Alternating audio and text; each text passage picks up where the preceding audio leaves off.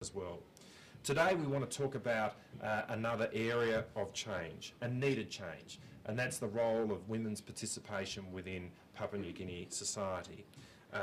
There are, across the developing world, about 18% of women in the parliaments of the developing world. The figure within the Pacific is much less. It's about 5%.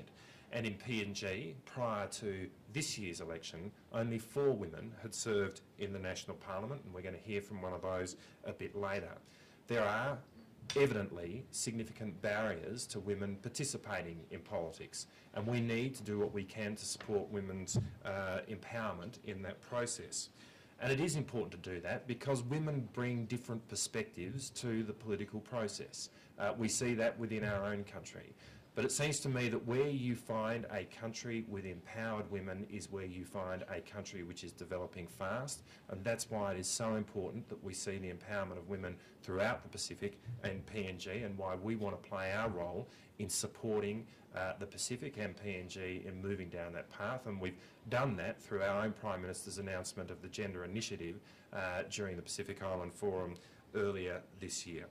At this election in Papua New Guinea, we saw the election for the first time of 3 women in the parliament, which is a great moment in the history of PNG.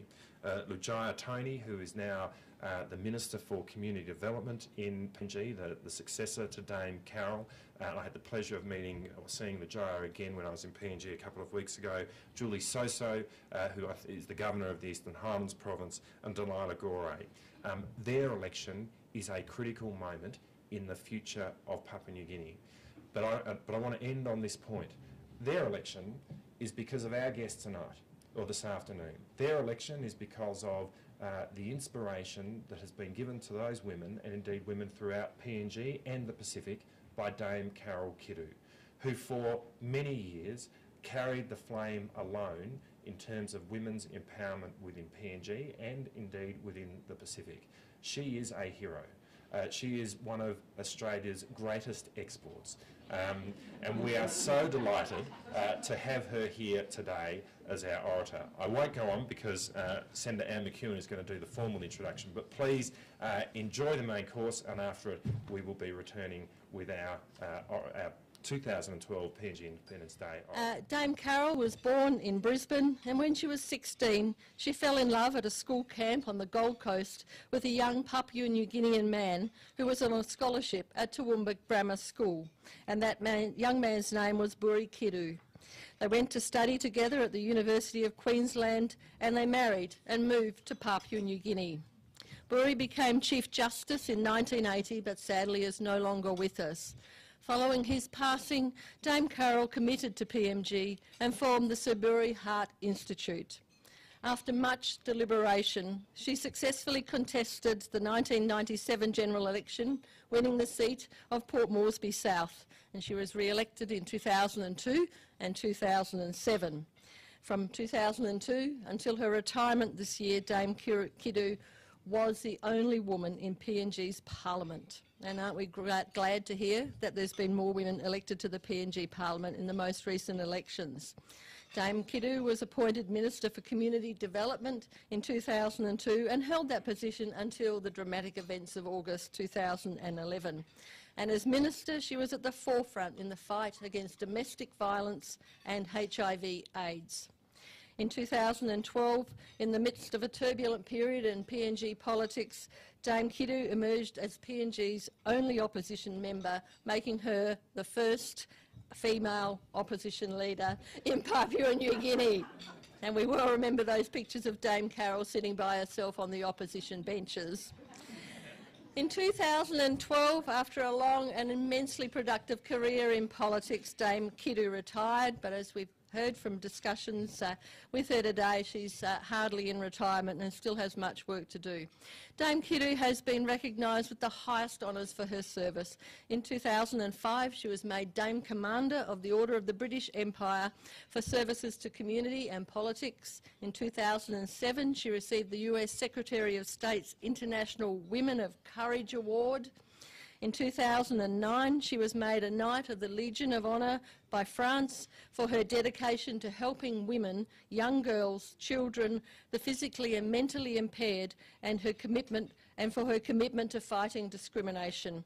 She was the first citizen of Papua New Guinea ever to receive that important award. She has also received 3 honorary doctorates, 2 from Papua New Guinea universities and 1 from the University of Queensland. What an extraordinary life and achievement. It's my great honour to introduce to you Dame Carol Kidu.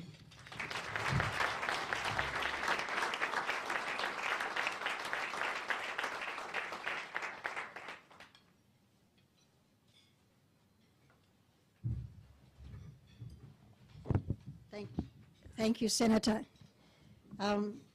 We obviously have something in common. Both of you fell in love with Papua New Guinea. I fell in love with a man on first sight, and it's changed my life forever.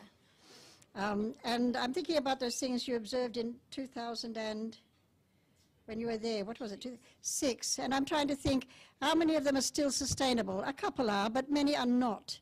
And perhaps that's going to be part of what I'm going to talk about today, this great challenge of sustainable development at community level in Papua New Guinea. And I'm going to touch on to that as well. As is the tradition, since a historic apology to Indigenous Australians by Honourable Kevin Rudd, I acknowledge the traditional elders past and present of the land that we are gathered on. I also acknowledge my extended family of the Vahoe clan of Pari village, and the people of Moresby South electorate in Papua New Guinea. It is because of their support with 3 elections that I am privileged to be here today. I owe them great gratitude and support. Honourable Richard Marles, Parliamentary Secretary for Pacific Island Affairs, Members of Parliament, Senators, Members of the Diplomatic Corps, ladies and gentlemen, or may I simply say friends, because I see many familiar faces here today, and soon I will start to relax and that knot in my stomach will disappear, I hope.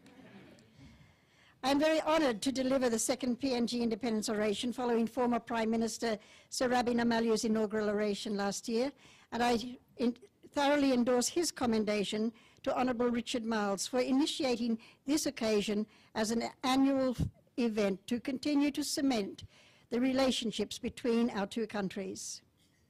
The invitation letter asked me to speak about women in politics in Papua New Guinea. My initial reaction was, oh no, not again. So I will take the liberty to comment on other social development issues as well, and I've called my oration Women in Politics in Papua New Guinea Plus, with a big plus on it. So I hope you'll accept that. It is certainly important to celebrate the fact that we now have 3 women in Parliament in Papua New Guinea, a minister, a vice minister and a governor, representing 3 different regions of the country, the northern, the southern and the highlands. So that in itself was another coup. We are hoping it marks the beginning of an attitudinal change which will be sustained and increased in future elections. But we are also mindful of the fact that several of our Pacific neighbours actually lost female numbers in recent elections, and we do not want that to happen in Papua New Guinea. PNG has a long way to go before we reach the Commonwealth minimum standard of 1/3 female participation in Parliament, and that in itself is below the 50% benchmark being achieved in Pacific French territories under the French political parity laws passed in 2000, which took effect in 2008. I know that 1 woman in Parliament of 109, 0.9%, not even 1%, it was not enough. And 3 women in Parliament of Papua New Guinea, although a brilliant achievement by those 3 women, is still far from enough, and the push to implement national government gender policy on equality and participation must continue in some form or another. It is not about quality alone. We now have 3 Papua New Guinean women of substance in Parliament, and post-independence we had 2 pioneer female politicians, one being a minister with Dame Josephine and Naharuni. But politics, as you all know sitting here, is about quantity as well as quality. It comes down to numbers when it comes to some critical issues. And that critical mass is needed for women to influence the political culture of Papua New Guinea. So a battle has been won, but the war is still not over. But it's not a war, it's a friendly dialogue to improve the numbers. I thank the Australian government through AusAid support and the UN agencies for the technical and financial support given to the women's political lobby over the last 5 years. And in particular, I thank the Gender Reference Group, Papua New Guinean women and men who committed to the preparation of the Equality and Participation Bill, as well as the policy framework, of which the constitutional amendment was successfully passed. So we have that basic amendment in our constitution. Although the enabling organic bill was defeated, which I knew would happen, because I knew the feelings about that particular piece of legislation, I am sure that the continuous public debate for 5 years contributed to changing the attitude that seems to be emerging now in Papua New Guinea, and so we must keep moving forward. It is good that the lobby for affirmative action is continuing, and the election diagnostic for 2012, conducted by UN Women with AusAid financial support, is well underway. Its findings, which are in draft form, will help define the way ahead. One thing that is clear from the diagnostic so far is that women who want to stand in 2017 should start their preparations now. Many started too late. The concept of reserved seats has been rejected by the new female MPs, and I must say that before I was in politics and when I was first there, I didn't really fancy the concept of reserved seats either. So the way forward needs to include increased focus on political party commitment, as well as on developing political skills for women at local, ward and provincial levels to dramatically increase political participation of women at those levels as a foundation for entry into national politics. Perhaps affirmative party action alone will not be enough to make the critical mass change that we need in Papua New Guinea. So we're going to have to be creative in trying to define an organic law that will be acceptable to the majority in Parliament. The sad thing, and I have to say this, in all of this, is that although both governments, that of Sir Michael Somare and that of Peter O'Neill in the last Parliament, made bold statements about equality and participation being core policies, neither committed any budget to pursue the policy objectives. Thus, it was necessary for me to turn to development partners for funding of a variety of programs as well as attempts at legislative reform. Noble policy statements without budgets are toothless tigers. And when one seeks funding elsewhere to give some teeth to the tiger, accusations of foreign agendas often emerge. So it is something that we really must address, the fact that we have to commit budget-wise as well as noble statements in policies. The continuing lack of in-country funding remains a threat to other social programs, as well as those for political participation of women. One such area of programming is in the area of maternal and sexual and reproductive health rights. PNG has not tracked well on the MDGs, and our maternal mortality rate actually increased, as you well know, between 1996 and 2006 demographic health surveys. On average, 5 women die every day in Papua New Guinea from pregnancy-related health complications. This fact galvanized efforts to produce a ministerial report on maternal health during the 8th term of Parliament. While the department has busied itself with restructuring to establish national and provincial command posts to improve service delivery and data collection, our development partners have fully funded some aspects of the response. The midwifery project to address the critical shortage of midwives and the ageing workforce in that area is fully funded by AusAid, and as a team of 8 midwifery teachers and 2 obstetricians, I've been privileged to meet them on several occasions when they're in-country working. It is coming up to 1 year of a 2-year initial funding phase and has shown notable improvements in the quality of teaching and the profile of new graduates. Scholarships PNG has enabled, and again that's an AusAid-funded project, has enabled increased numbers of funded placements with 80 this year and 130 next year, improving our midwives. There are now 4 midwifery schools fully functional. And as family planning is the most effective way to reduce maternal mortality, it is essential that it has high support, visibility and advocacy within the project. I quote from Professor Pat Brodie, the midwifery advisor and mentor to the team. Initiatives like ours are a good start, but it will only be effective within a functioning health system and a whole of government approach, starting with community preparedness. Professor Brodie and I have often discussed the preparation of community preparedness materials for safe motherhood, plus a couple of other people in this room. One of many things I hope to be involved with in life after politics. Community preparedness, community engagement, community empowerment, community mobilization. It can be called many things. Community is fundamental, but a neglected foundation stone to sustainable development in Papua New Guinea and in many countries. We are all aware of the critical capacity problems with service delivery in Papua New Guinea. It is something that present government and the former government were continuously working on because it's recognised as a major issue. The public service machinery, while struggling to respond to the needs of the increased population, has been further weakened for over a decade by brain drain, often to places like Australia, inadequate budgets, and by politicisation and parallel projects funded under the DSIP grants to members of Parliament. The potential power of the resilience of communities to partner with the public service has been largely untapped by successive governments, and the new integrated community development policy is struggling to partner effectively with the churches and NGOs. And I'm really pleased that Minister Lujaya Tony has said she will continue to pursue this integrated community development policies.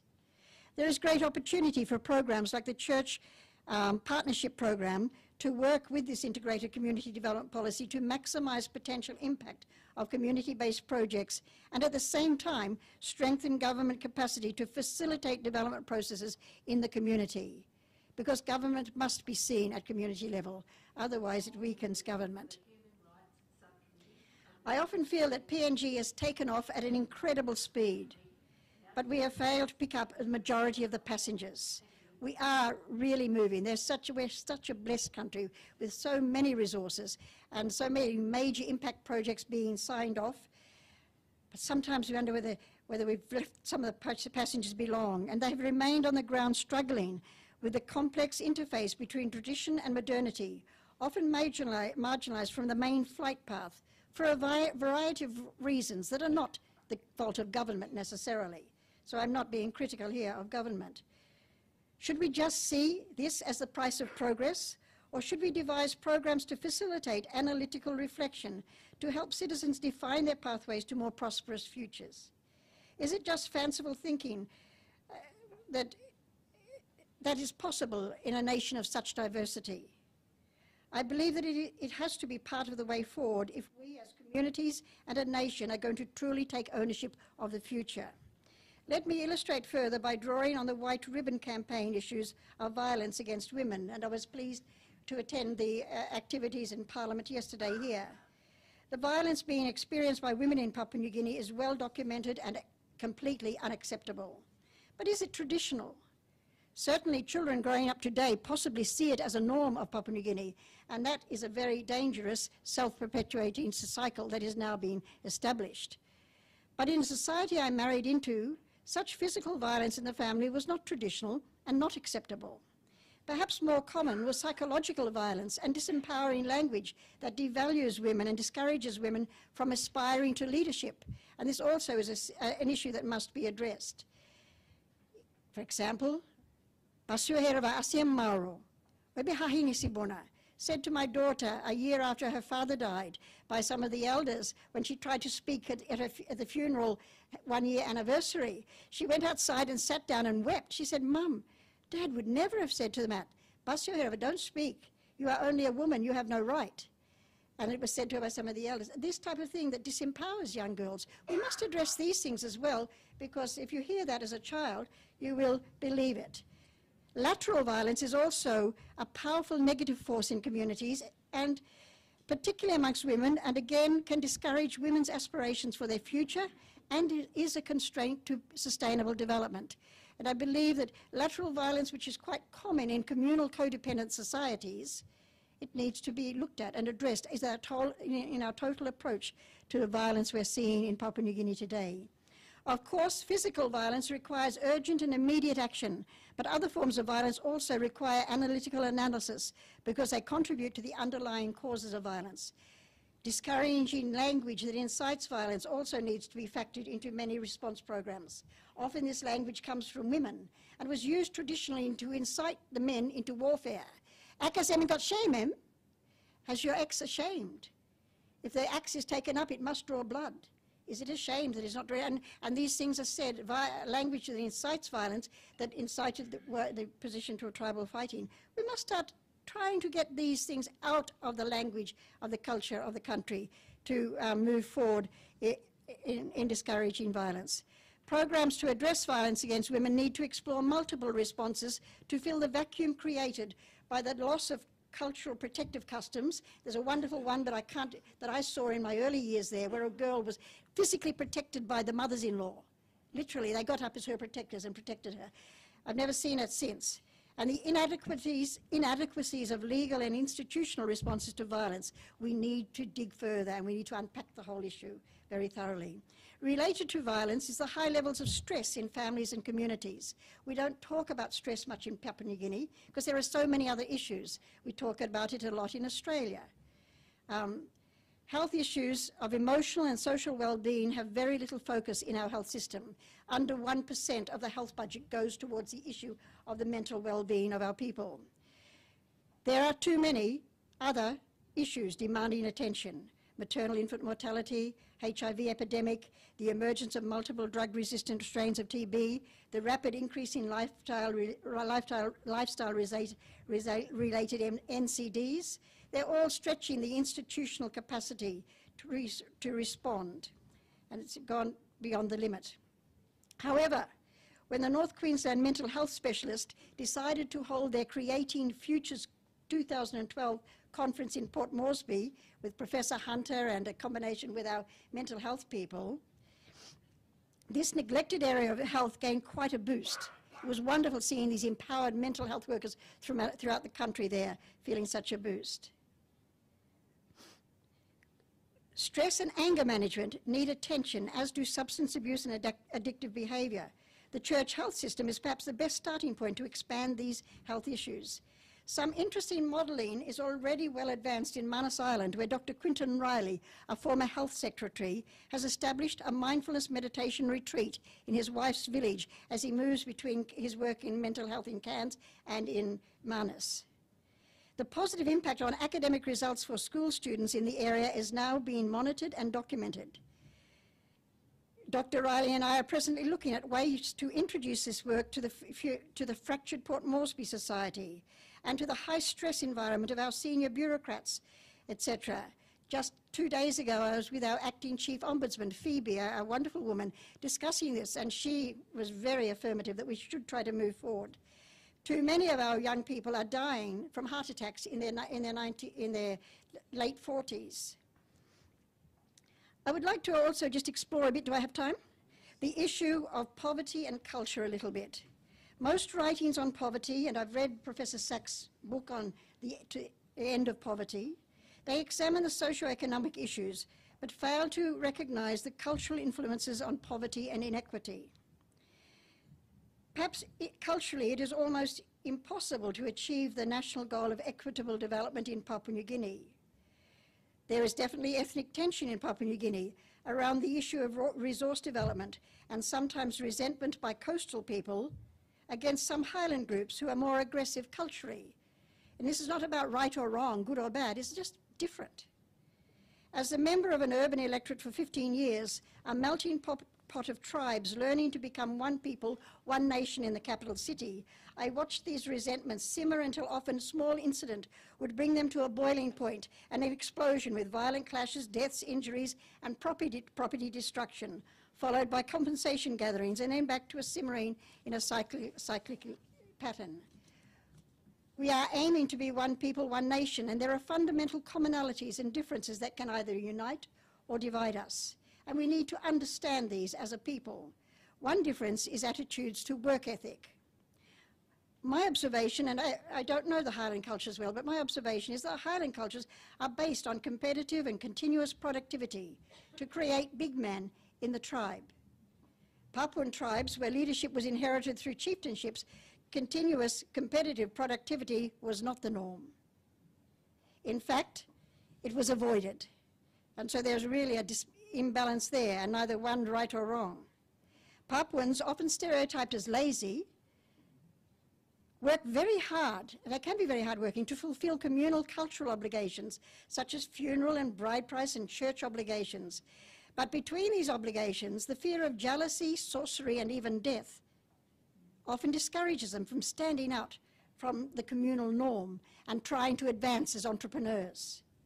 Just 3 weeks ago, we buried a brother-in-law, just 49 years. Medically, he was type 2 diabetic who suffered a silent heart attack, but culturally, it is believed the underlying cause was sorcery because of jealousy, no matter what. The Highland cultures based on entrepreneurship adapted very quickly to Western capitalism, whereas some other tribes have been trapped in a cultural time warp that exacerbates poverty. Being married into a non-entrepreneurial culture, I keep challenging myself with the question, how can we design business development models that adapt to the different cultures to create at least a minimal situation of sufficiency rather than increasing poverty? It's something that I want to struggle with now that I'm out of that madhouse called politics. Because there must be ways we can develop business models that can draw on culture, the different cultural aspects. The increasing me culture of individualism and teaching little children to sing, "It is my right to have a healthy mother, it is my right." And I say, what a beautiful song. Then I go to the teacher and I say, could you please teach them to sing, "It is our right to have healthy mothers. It is our right to have education." Just this little thing changing the psychology from a communal codependent society to a very individualistic-based society. My right, but what about that kid over there in the gutter? We've got to be very careful how we move forward, accepting all of these things that we're taking on. This individual within communal rights to resources such as land also challenges me to think about the processes and impacts of change. How can we decrease the feminization of poverty by ensuring access to resources and land for women and debunking the myth, I repeat, debunking the myths that women had no land rights in Papua New Guinea? We all know that there were some cultures that were matrilineal, but even in the patrilineal culture that I married into, there were rights. I reflect on the 1960s and to the 1980s, when we were still practicing shifting cultivation on traditional land on the outskirts of Port Moresby. Each year, the male clan leader would be out there, and we'd all be gathered as a clan, and he would start allocating the land. Were the blocks allocated to men? No. Announcements would be made, "Dobi sinane natano," Dobi's mother's land. "Gaudi sinane natano," Gaudi's mother's land. And after all of it, my late mother-in-law would oversee, that she was widowed, would oversee the management of all the gardens. The women were named. But what has happened to those very clear user rights of women today? It's very convenient to forget those things. Individual male clan leaders negotiate the leasing and sale of land and alienate women and families, and particularly women, from their means of livelihood without legal protection for future generations. Widows and women married outside the village are being denied access to land and being forced into dependence and poverty. In fact, the latest urban demographic analysis for the National Capital District has clearly shown that the poorest of the poor in the capital city of Port Moresby are the traditional landowners and the original settlers who were brought to Port Moresby during colonial times to be labourers. It's a very sobering thought. The third and fourth generation settlers who are now sometimes alienated from their traditional village support base. And yet many of the development partner and NGO projects do not target the poorest of the poor in the city. I am aware that I am rambling on with reflections, many of which may appear negative, so it is time to bring some conclusions to these reflections. Although they may appear negative, they are not intended to be. They merely illustrate that modernization is a thin veneer over the surface of thousands of years of cultural diversity. The interface between the many indigenous tribes and between tradition and modernity is not an easy interface. How can we get the best of many worlds for our people? We all know there have been disappointing progress in Papua New Guinea in the social field. Economically, we are booming. Despite much in-country effort and overseas development assistance, the reality is that the social indicators remain low by regional and international standards, and social disparity is increasing. Major issues remain impediments to sustainable development, but we need to acknowledge and strengthen the family and the community as the foundation of the nation. We need to provide knowledge and skills for families to become economically viable, to take ownership of their futures, to ensure at least sufficiency for all and prosperity for some. We need to strengthen belief systems based on trust and personal empowerment and discourage the belief systems based on fear and criticism. There are endless stories of dysfunction from this interface. How can we rethink service delivery to reach beyond the formal systems and into the margins of the rural majority and the urban poor? The policies do exist, focusing on community, integrated community development policy, community-based disability policies, early childhood policies, informal economy policies, small and medium enterprise policies, microfinance policies, and they are increasing as governments become more aware of this crisis at our community level. Our challenge is how to roll out the implementation process in partnership with the churches and the NGOs and our development partners, not parallel partnerships, but integrated partnerships. The churches and the NGOs are the best implementers at community level, but government must take more interest in that level. We need to rethink development and accept that just and lasting change can only be achieved when communities own their future. Mobilization should start from national leadership, but sustainability depends on continuing community participation. Laws, policies, structural reform and budgeted development programs are essential, but are not enough, even when they become institutionalized. Laws and policies alone sometimes do not change reality, even with a strong bureaucracy. In the final outcome, the solutions begin and end in civil society, and we must strengthen our civil society, which tends to be a rather fractured civil society. Let me end with a quote from Albert Einstein, so I sound a little bit academic. Albert Einstein said, "Setting an example is not the main means of influencing others. It is the only means." That is the leadership challenge for us all. And may I be a little bit frivolous and invite you all to join the Mad Cat team. I've got Mad Cats in Bula Vinaka country. I've got Mad Cats all around the place. And who are the Mad Cat team? They are people who believe in possibility thinking. We must believe it is possible. They want to be mad and make a difference as cats, change agent trainers, by recognizing that in a team, together, everyone achieves more. So we must take Papua New Guinea forward with a team of Mad Cats. Thank you.